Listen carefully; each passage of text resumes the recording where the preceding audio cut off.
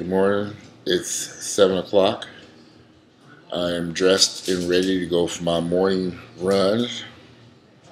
Today I'm going to do it at Urban Gym here. Normally I go over to the track for about an hour, hour and a half, but today I'm going to do the elliptical machine 1 hour on an empty stomach. Just got up, got dressed, ready to go.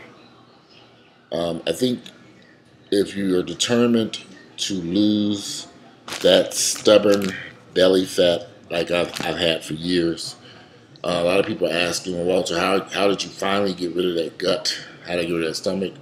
All I can tell you is I changed my diet, and the most important thing is that you have to do cardio.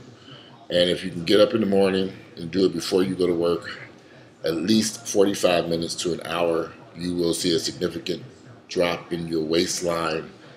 I've dropped approximately 15 to 20 pounds. None of the pants that I have, I'm having them all altered today. I'm going to a alterations shop today to get all my slacks altered. I can't fit any of the stuff because his weight is finally starting to come off after being there for literally years. So those of you, especially men in my age group who have stomachs, I'm 42.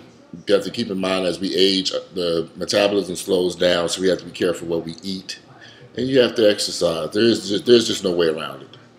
If you're not out jogging, running, bike riding, walking, any type of cardiovascular work will help to keep your waist down and keep that deadly belly fat. Sometimes we forget that belly fat is dangerous and not good for your health and can lead to heart attacks and other stuff. So I'm ready to go out here, get this started.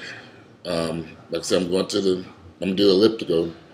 Normally I do sprints at the track, but today I'm not. I'm going to go and do 1 solid hour on the elliptical machine. Then I'm going to come back and prepare a smoothie for breakfast, which is today I think I'm doing strawberries and bananas, and yeah, I got strawberry, bananas, and blueberries today for an oatmeal. Strawberry, bananas, blueberries, and the oatmeal will be my protein shake for today before I head off to the gym and to meet my clients.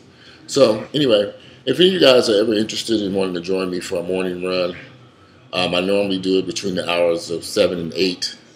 Try to get up at 6:30 and get dressed and get out there and get going.